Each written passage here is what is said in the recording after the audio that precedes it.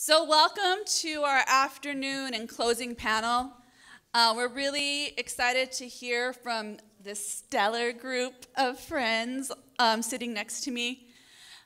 You know, as we plan these events, what we know is most important, of course, is hearing from the folks on the ground.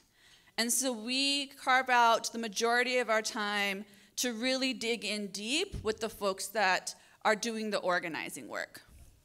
But we also know that as funders, as folks trying to navigate the philanthropic space, it's sometimes good to hear from your colleagues because you all have different vantage points. You're all trying to move different strategies. You sit in different positions. You have a different ability to move something within your institution.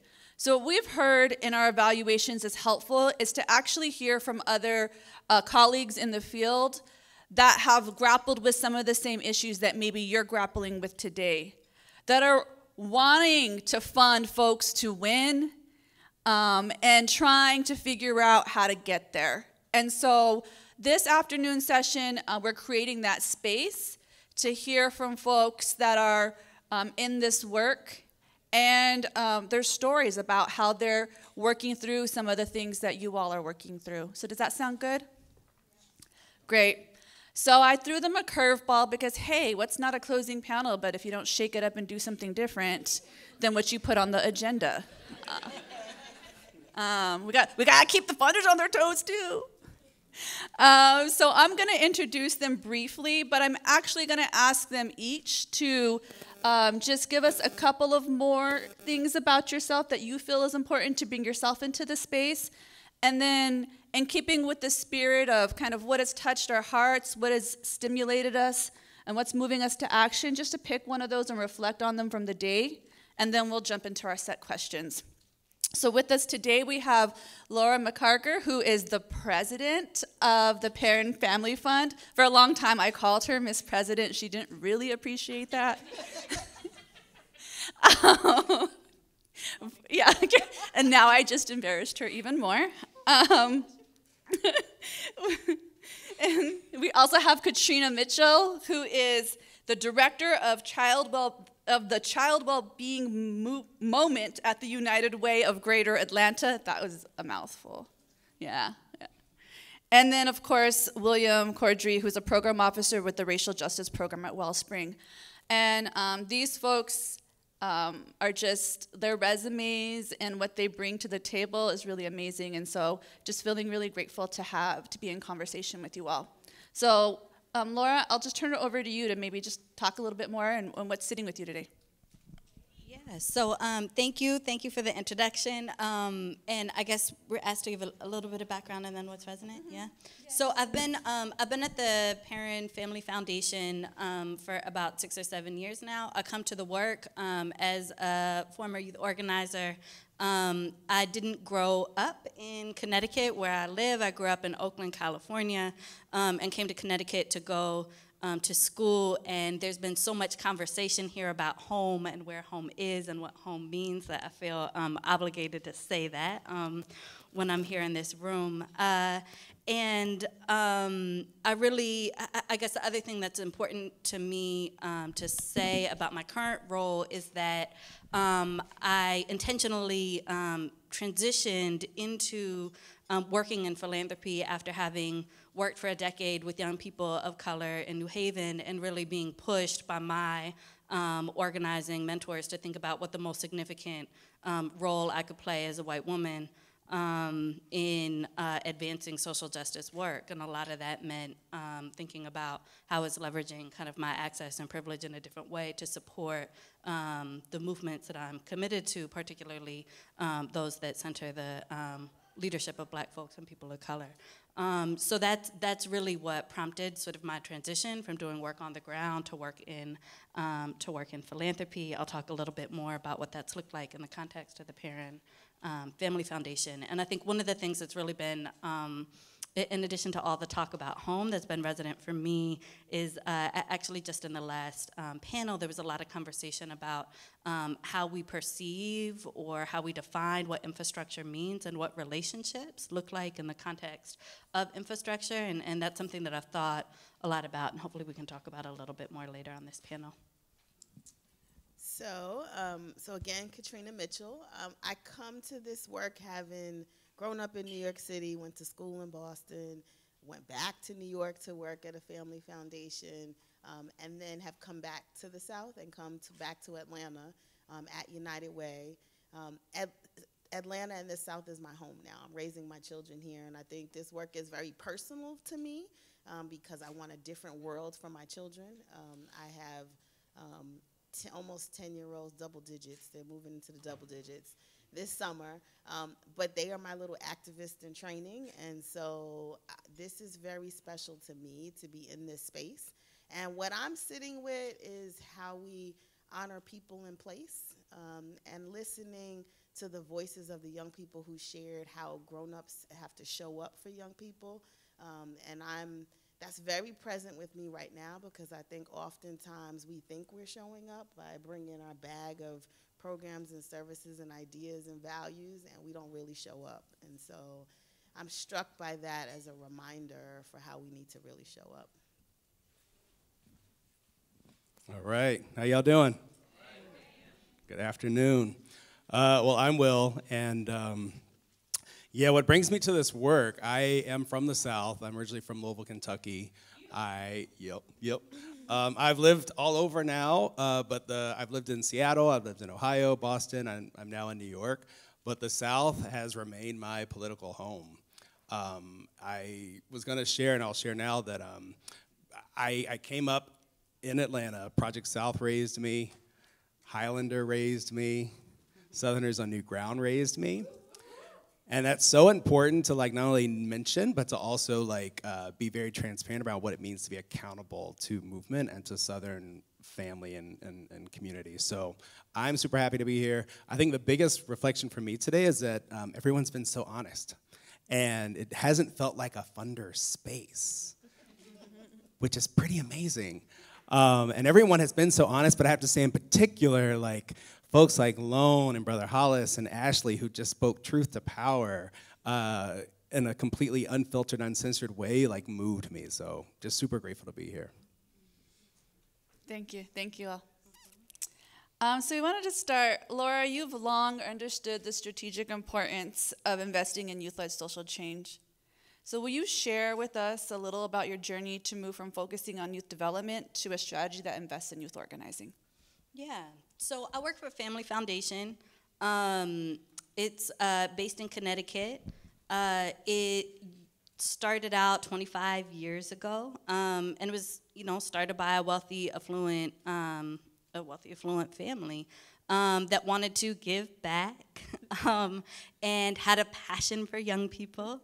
And so they started their work doing what a lot of kind of smaller foundations often do. They supported a lot of community-based services, after-school programs that were supporting young people. There wasn't necessarily a clear kind of strategic direction for their work. A lot of it was locally based in one particular kind of county in Connecticut, which was connected to kind of where the family grew up and where the family was raised. And actually, one of the really significant shifts that occurred for the family is that one of the second generation, one of the kids, basically, of the family, in his early 20s became really involved and was a founding member of an organization called Resource Generation, which works with young people of wealth that are thinking politically differently about how they can leverage their wealth. And he actually played a really critical role in pushing the Perrin family to think about its funding a little bit differently. And so the foundation sort of started playing around with that idea of thinking about, well, what does it mean to support youth voice, and trying on some funding around some of that. And I came on board at the foundation in 2012 at a time when PFF had decided that actually it wanted to really kind of focus on youth-led social change. And I mentioned the work that the the board member who's the son did, because he did a lot of the internal work of the family to push them to start thinking about this work, which is often really critical. That said, I came on board to a foundation that said, we want to fund youth-led social change, and had no idea what that meant or a clear picture or definition of what that mean, or even, you know, to be honest, a really clear political analysis about why. To be honest, some of the why was because this is what our boys want to do and we want to keep our family intact, and some of this being some of the giving process, right? So I want to be really honest about that, because often in philanthropy, particularly family philanthropy, we kind of draw this line where it's like you don't actually really get to talk about the conversations that families have and what the motivations are, but that was a real piece of it, right? There were other layers on top of that as well, which is that the family felt like they'd been doing this work for, you know, at that point, 15, almost 20 years, and they really didn't feel like they had had a clear impact. Like, what are we really trying to accomplish with the resources that we're putting on the table, and wanting to feel like with the assets it had available. And we're a small foundation in the land of Connecticut. So to give a little bit of context, because I'm in the South and I feel like there's also a lot of misunderstanding about Connecticut, there's about $12 billion in philanthropic assets in the state of Connecticut, $1.4 billion in giving annually. The majority of those dollars, the vast majority of those dollars actually leave Connecticut, right? And at our attempt a few years ago to map how much money in Connecticut was actually going to support community organizing work, the largest number we could come up with was 2.5 million. Okay, so that's just to give a little bit of context about Connecticut. We had 17 police-involved murders of residents in the state of Connecticut over the past 3 years. We're consistently at the top of the charts when you talk about income disparities, racial disparities across every system, criminal justice, education, right? So there are deep kind of deep-rooted, right, political inequities in Connecticut that our philanthropic sector generally sort of turns a blind eye to, right?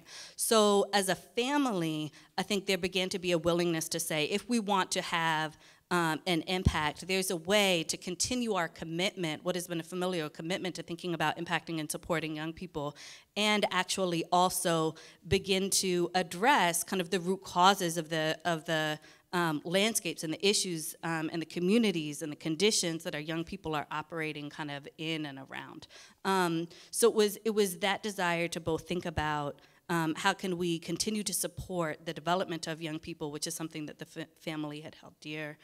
Think about what Eric referenced as sort of this triple bottom line investment, the ability to have an impact not just on the individual lives of young people, but the communities in which they're living, and the socio-political realities of the state that we're in, and that it was an area, because there had been such a dearth of philanthropic investment in, that the new resources that we were bringing to the table to be able to support that could have a significant impact. And so those were some of the things that really pushed the foundation to begin supporting youth-led social change.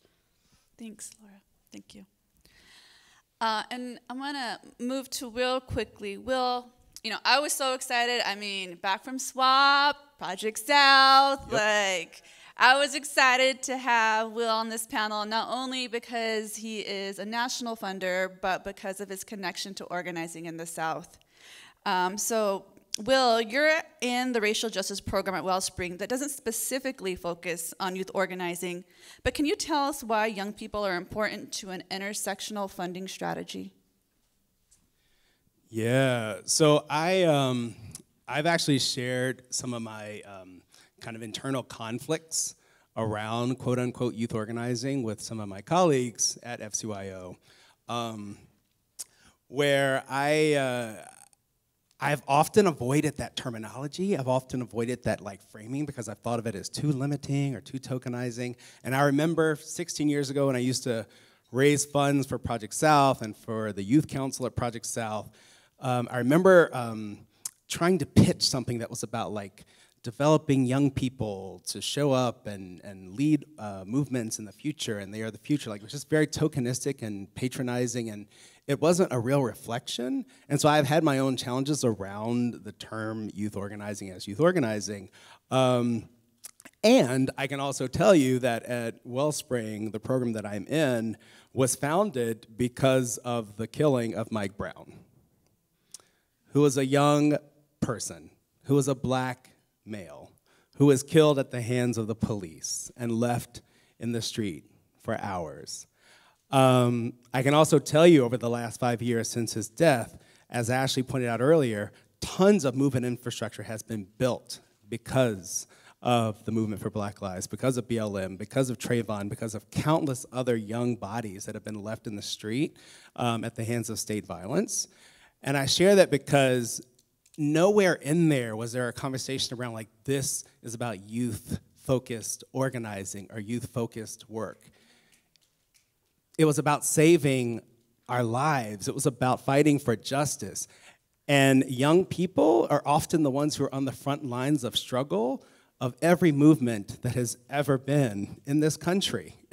From the 50s, the 60s, and on, from civil rights to immigration rights to every single movement, young people are the ones that put their bodies on the line. And so for us, it is not called out as such in the strategy, but who we are in community with, the groups that we fund, they look like the Highlander Center, they're Project South, they're Black Youth Project 100, they're Urge. They're all the folks who are leading movement that are intergenerational and that have young people's bodies on the line. And that is the approach that we take. Thanks, Will. And Katrina, we were so inspired to hear you were working to develop a fund at the United Way that will specifically support youth organizing. Can you share a bit of your story to start something new and why young people are instrumental to your local vision? So new is the word. New. And so, you know, people would ask, why United Way? So I'll give the history. And our United Way here in Atlanta is one of the largest United Ways in the country. The reality is we raise, you know, $90 million every year in campaign dollars and give it to nonprofits. A couple of years ago, our CEO and board and staff started to question, right? We put all this money into communities, but we haven't seen any of the outcomes dramatically change for any of the communities. We have a 13-county metro region that stretches from the city of Atlanta all the way to Butts County, which is much more rural county. And we have funded nonprofits that have spanned the range from education to early childhood to health, homelessness, and everything in between. And it started folks starting to think, like, what's the value? If that much money is going into communities and things are not really different, then something's not right about that picture. And so we went about the business. At the time, it was our CEO just saying, I really need to know more. Like, I need to understand more what's happening. And so it started with one staff person going about and going to figure out what's the data, what is this saying? And so what she did was work with a couple of data partners to develop this child wellbeing index. It cuts across different issues because people don't live their lives just in education and they don't live their lives in health. And so these separate portfolios weren't really how families live their lives. And it kind of combined all of the data and metrics in our community to really be able to have a picture of what is the well-being of communities across our metro area, all the way down to the zip code and the census tract. And that got us to basically being able to develop a regional score and a composite score that says across our region, which is 13 counties, we had a 58.9 score, which is failing by all means, which says that the well-being of our children and families is awful. So again, all that money we put out into the region, it did absolutely nothing if you looked at everything from education to unemployment rates to poverty, et cetera. It also said that, you know, our dollars alone were never going to solve it, right? That just never was going to be the case. We might be the big gorilla in the room. That's not going to happen. That's not the way this works. And that there was a core root issue to what actually is happening, and it's not just programs and services.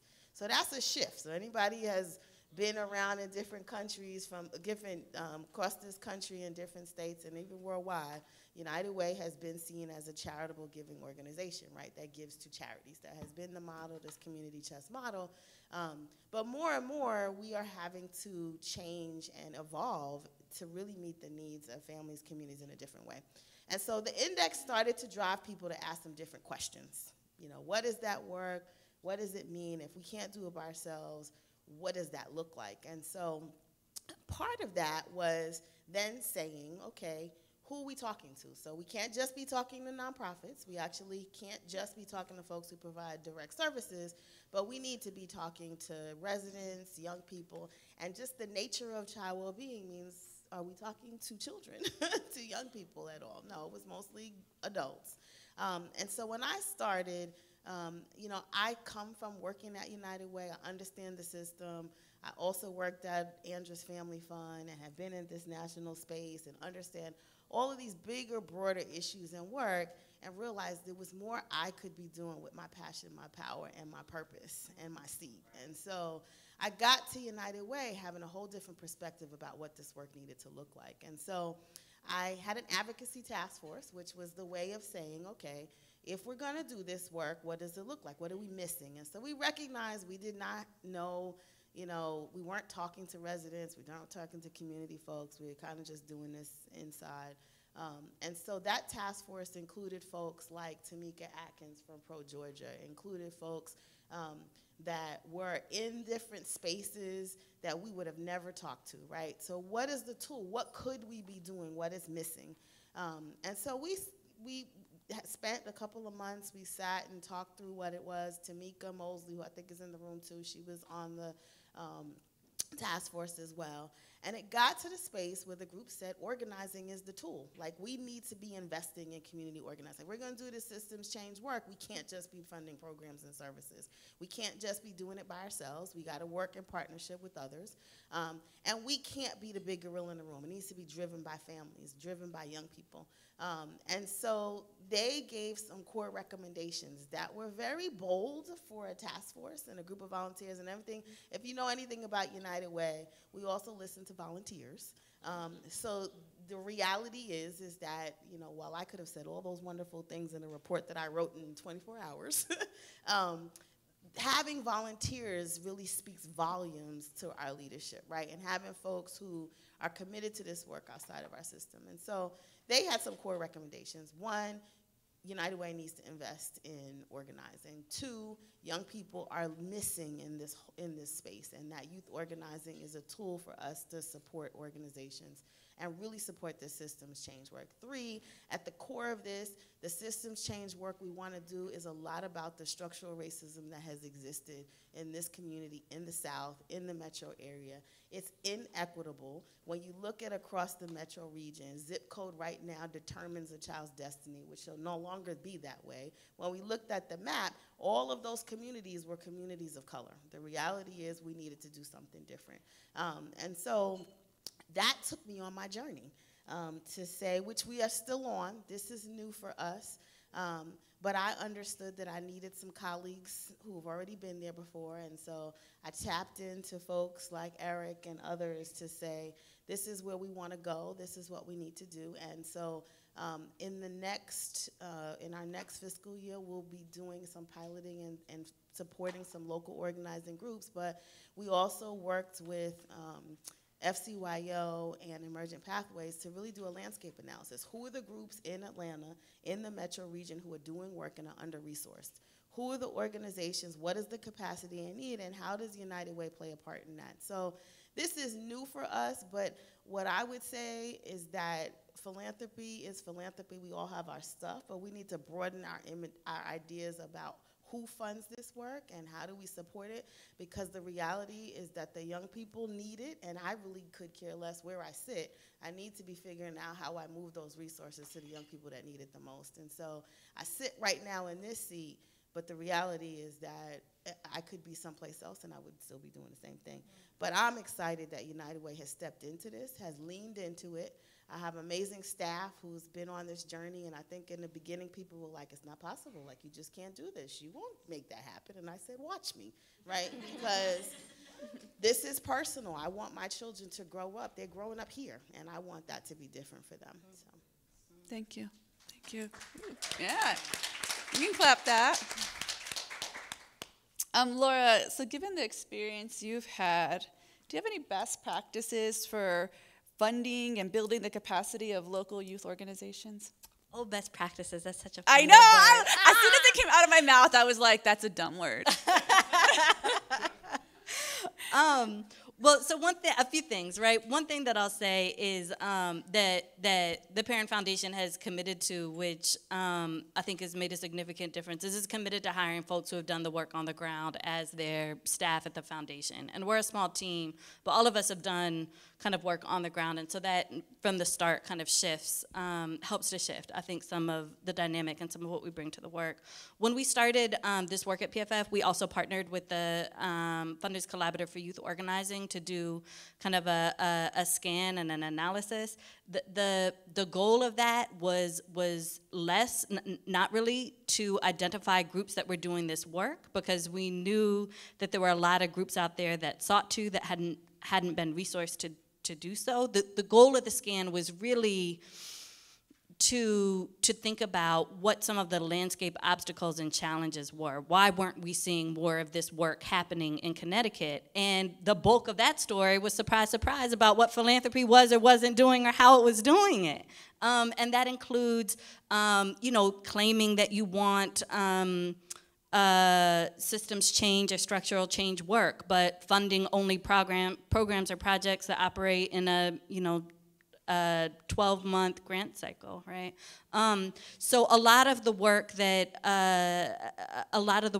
we did at the Perrin Foundation, coming out of that scan, was actually developing kind of an initiative that sought to respond to the challenges, obstacles, and barriers that the folks we engaged with in the scan process identified. And those were organizations that were and were not grantee partners. Those were organizations that were incorporated and were not incorporated. Those were folks who, by and large, many of whom had never received kind of philanthropic support for their work. And so obviously, this is almost too obvious to state, but it bears repeating because it's something that philanthropy often has a hard time getting its mind around. We asked, we listened, and then we did what we were told. And so I think that would be one thing to elevate. And what that meant is we provided multi-year general operating support to a cohort of organizations over a multi-year period of time. The other thing is that the Perrin Foundation is really committed to supporting the process of organizing. And so that means we don't have specific issue-focused kind of areas. Yeah. And it has allowed us to approach our work with a movement-building lens, because we're able to create spaces where groups that were doing work on food justice were in the same room as folks who were doing work on immigrants' rights, in the same room as folks who were doing juvenile justice and educational justice work.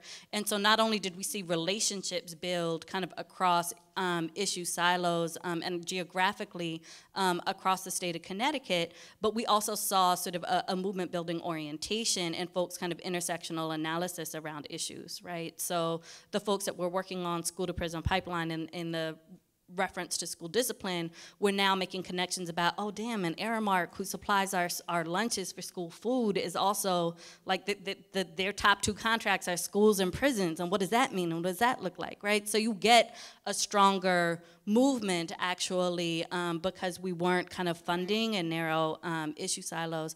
And then the other thing, we did the capacity building, another like big philanthropic word, but I know, but it was significant and it was important. And this is actually something I was thinking about a lot coming from the earlier session, where there was this conversation both about organizations that are doing work outside the nonprofit C3 structure. The majority at this point of the organizations that we support are not incorporated. We've had a tremendously difficult time connecting them with fiscal sponsors. In our region, there aren't the organizations that exist that do fiscal sponsorship work are white-led organizations that do not have or share the political or racial justice analysis of the groups that we support. The community-based organizations that do share that analysis have never been invested in to have the administrative capacity in many cases to be able to support like the back end financial piece. So those are real challenges that we've been dealing with, and I think part of how we're trying to show up as a funder in that mix is actually not just doing the give us the money and get out of the way thing, and really trying to think about how do we show up as a strategic partner with our grantee organizations to really tackle what are some of the systemic obstacles and barriers that they're facing and the connective tissue needed to support and sustain that work. And part of that, connecting to some of what was named in the earlier session, is that when we brought this cohort of organizations together to engage in this kind of multi-year capacity building effort, you know, we made a real commitment that we weren't gonna ask organizations to actually do anything together other than be together. Right? We made an intentional choice to say, like, this, we want y'all to learn to be together in this work first. And we're not going to say that, you know, there's some joint or shared project or outcome or single campaign or any of that stuff that kind of has to come out of your work, because the investment is in building the relationships that are going to sustain this work, right? And that's what happened. I mean, we continue to we have long-term relationships with our grantee partners as well, but even when sort of this particular capacity initiative that we provided to organizations ended, organizations continue to receive multi-year general operating support, and they continue to meet independently on their own monthly, right, to be able to sustain the relationship work that they moved in. And out of that was actually born a new statewide coalition, the Black and Brown Student Union, the first ever kind of youth-led coalition happening in the state of Connecticut to advance racial justice and educational justice work in the state. So those were some of the decisions, I think, that we made a lot of decisions that enabled us to create an environment that let organizations on the ground do what they do best, right? And that was really our role. How do we think about how we create the environment for that work to grow? Thank you, Laura. Will, I would love for you to share more lessons from both working in the South and funding strategies to intentionally support the work. So if folks in the room are thinking about funding in the South, like, what should they think about? Yeah. Well, okay, so the first thing I would say is that funders, we have got to stop weaponizing words like capacity, sustainability, and scalability. Yep. And groups all around the country, they hear those words, but it's something particular that happens in Southern contexts and Southern movement spaces, Black-led work, people of color-led work, and grassroots work, where those words are used against movements and saying, I just don't think they can do it. I just don't think they have the capacity. They're saying, that's some racist shit. It's fucking racist. And it's limiting. And so that's one mandate I have to us. You know, I shared earlier that I come out of movement spaces. I feel very accountable to movement spaces and movement groups and coming out of the South. And I can tell you that my first job in philanthropy, I was leaving Atlanta, heading up to Seattle to work at the Marguerite Casey Foundation, which for all intents and purposes is one of the few foundations that actually got the importance, few national foundations that actually got the importance of investing in the South and were willing to put deep, real money in the South for 10 years and calling it movement building, long before other foundations were talking about movement building. This is in 2001. Everybody's talking about it now, but nobody was talking about it in 2001. I'm gonna tell you that right now. So they were one of the first to do it, but they were also very clear about wanting Southern leadership to lead the Southern portfolio, provided you were willing to move to Seattle, which I did for my people. But on my way out, I had a meeting with Steph Gilyud, who's the co-director of Project South. That's where I was working many years prior.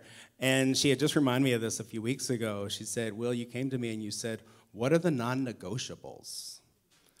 Like, what are the things that I, now in this funder, very privileged funder space, need to hold myself accountable to you as Project South, to you as Southern movement, to movement across the region, to leadership across the region. And one, I had forgotten that. So it was really kind of warming to hear that from someone I respect so much and a place that raised me.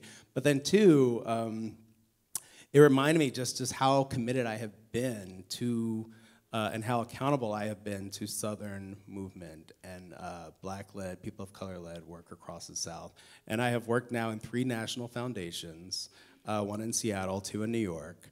I have been the one, particularly the ones in New York, I've been the one who is pushing, who has been pushing on doing more in the South and putting more money in the South, who has been pushing around how we do it, and to have be in real relationship with leadership and with communities in the South. And everyone in this room knows this already, and I'll say it anyway, but we know that when national philanthropy does sometimes wake up and pay attention to us, it's because of a natural disaster or an electoral opportunity. So they parachute in and they parachute out like a lot of nationals might do. And I said, let's not do that. Let's not do that. Let's actually invest in infrastructure and be in relationship with and understand that everything, as Eric said this morning, everything runs through the South. The most regressive policies in this country are tested here, as well as like the strongest possibility for fight back and for organization has emerged from here. So that has been my approach to Southern organizing and investing in and supporting Southern movement. And yeah, I feel like I have a mandate and a responsibility to do it right. Thanks. And Katrina, so what have you learned in trying to create something new and being innovative as you go along? Yeah. So one, it's hard work.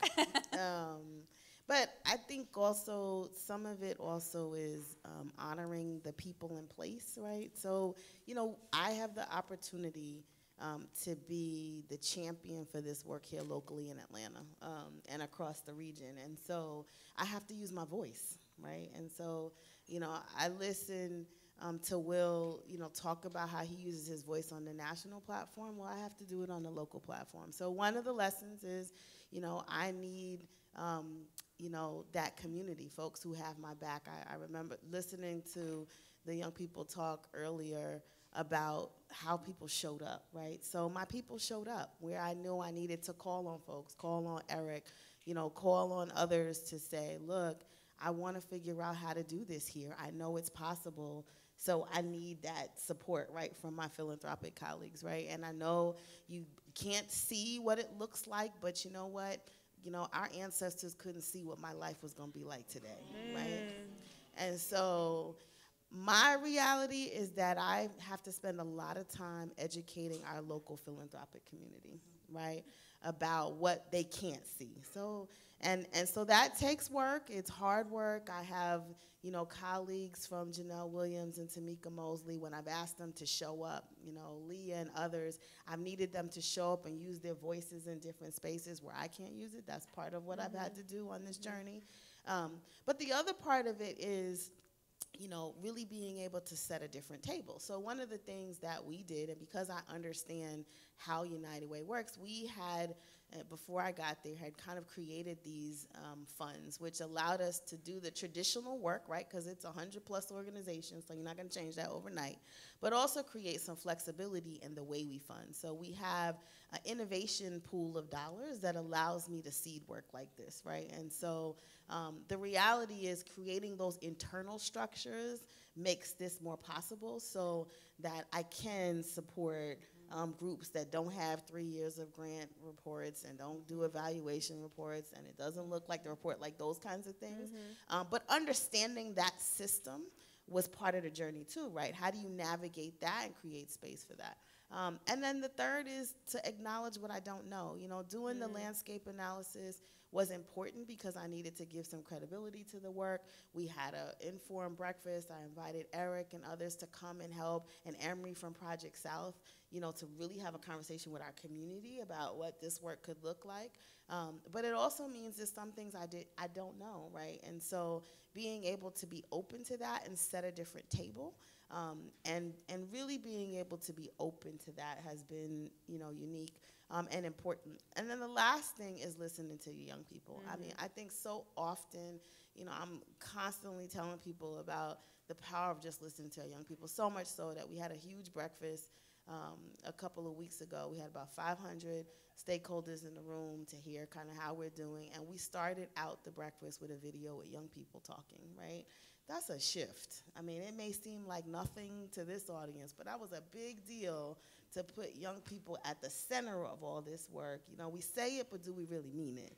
And so, you know, I'm constantly reminded that we have to bring their voices into the room. And a lot of the young people, we've had listening sessions with young adults who feel disconnected. Yes, all these programs and services, but they want to do more. They want more. They need more. They need adults to show up differently. And so that's other part of it, is to remind myself and lean into that and push us to do more of it, right? And so it has been tough work, but I think, you know, when I came back a year ago, nobody thought I'd get this far. So I'm going to keep going. Do it.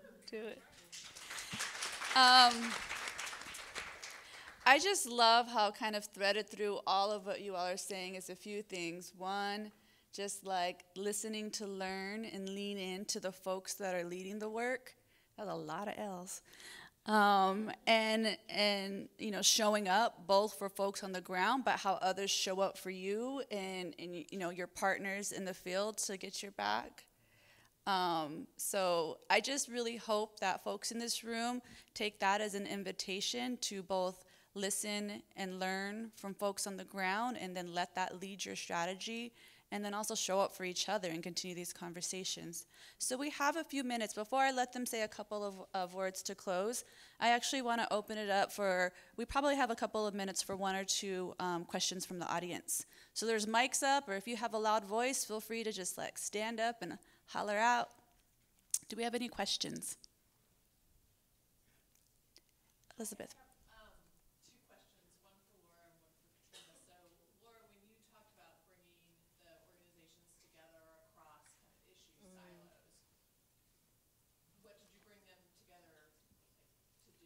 Yeah. So that's one question. And then, Katrina, I'm just wondering whether or not other United Ways in the South are going through a similar transition.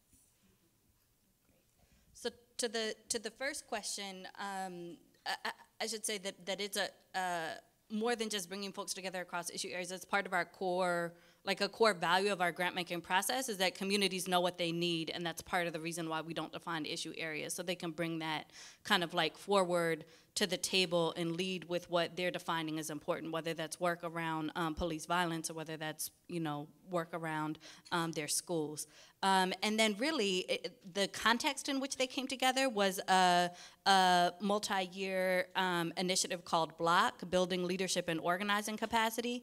It was an intergenerational effort that brought teams of young people and adults together over a 3-month period in 2 retreats, some monthly cohort meetings. We had seasoned organizers and folks that had background in doing youth work, kind of leading this cohort, really with the goal of helping to grow both the organizational and organizing strength of the groups around, of the groups that were a part of the cohort, right? And it was combined kind of with grant making. So they were there together to kind of like learn, to strengthen their work, to strengthen their strategy, their kind of individual strategies. We had organizations that had budgets of less than $25,000 when they started the cohort, and 5 years later, you know, have budgets of $350,000, $400,000 because of some of the organizational strengthening work and the behind-the-scenes work that we were able to do.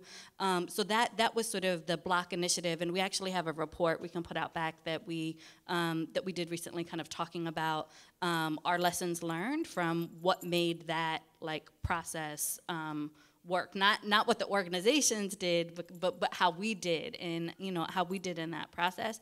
But really, you know, part of what we learned, as I said a moment ago, is that we had to. There was a point in the initiative where we had to take a step back and say that the groups being together and manifesting their ownership of the space was actually the central work of the space, not whatever agenda we brought to it around what we were trying to get them to get out of it. Right, and so I think that's probably one of the most significant like learnings, and why I make that distinction between kind of being together and doing together.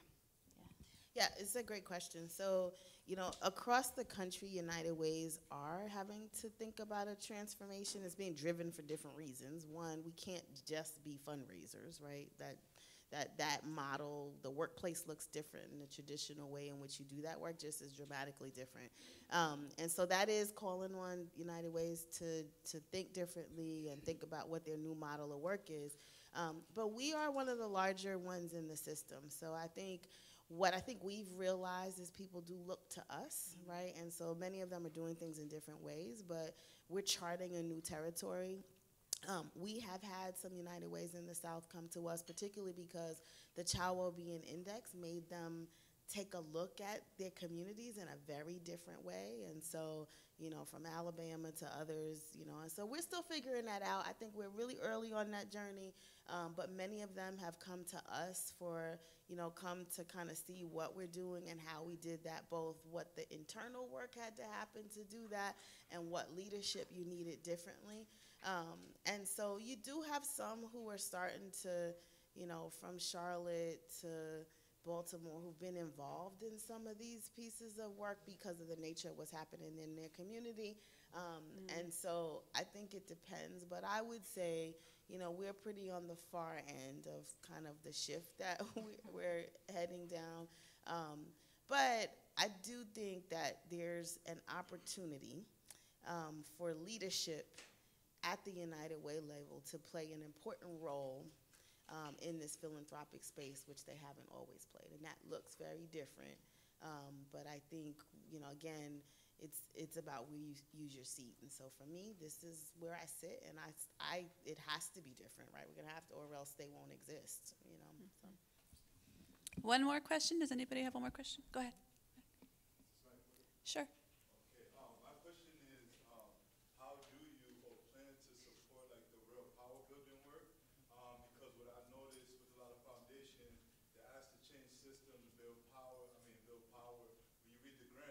No GOTV, no ticket positions, no, what it really takes to change the system, right? So it's like, what are we really talking about, right? So, so it is what it is. Yeah. I'll start and then I'll let them answer the rest of it.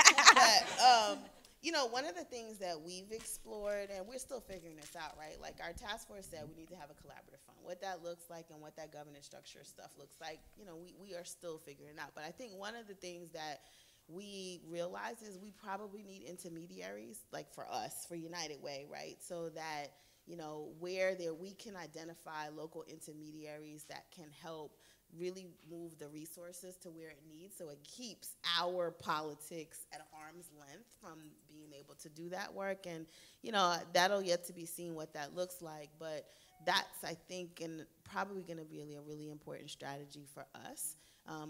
We can garner the resources, but we may need to grant them to intermediaries to really be able to do the work on the ground, to keep some arm's length, to allow that to happen and not interfere. So.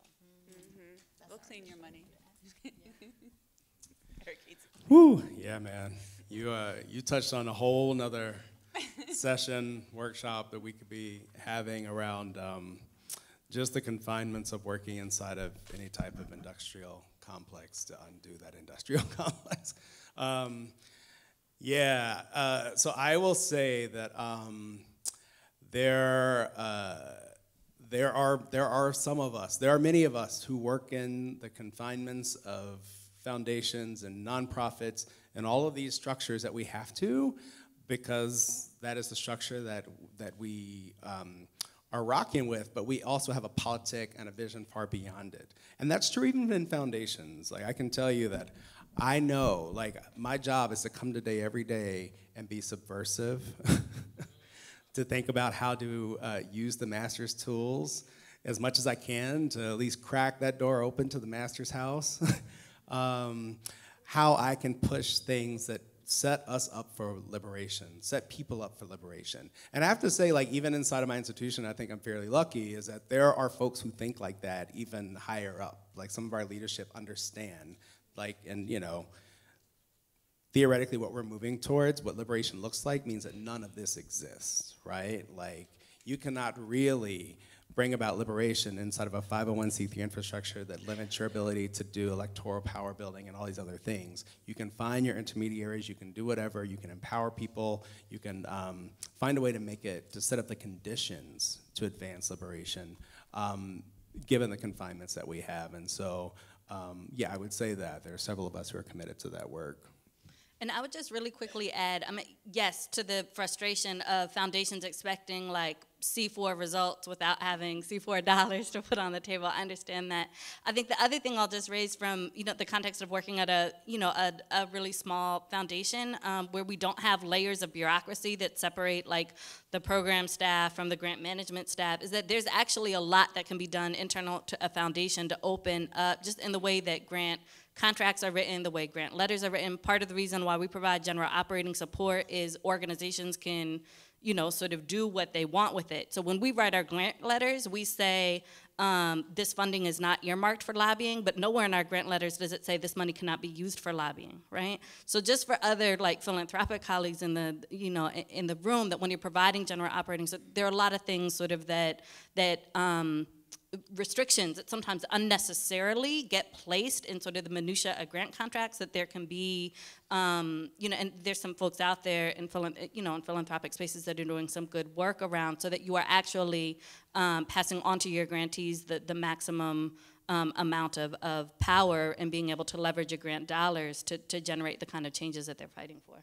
And if I could just add, like, there's something about supporting the development of politicized leadership, right? Like, so when I look at the work of folks like Highlander or Project South, or do folks in here know BOLD, Black Organizing for Leadership and Dignity? That shit is revolutionary.